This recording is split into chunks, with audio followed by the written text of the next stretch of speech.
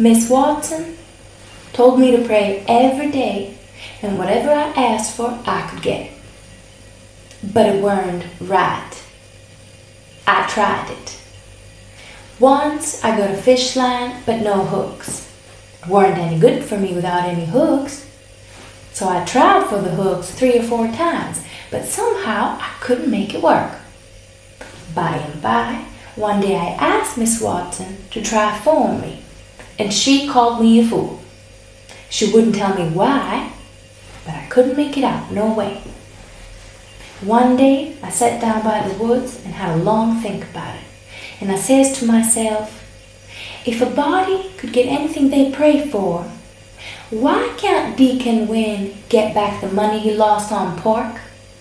Why can't the widow get back the silver snuff box that was stole? Why can't Miss Watson fed up? No, says I, there ain't nothing in it.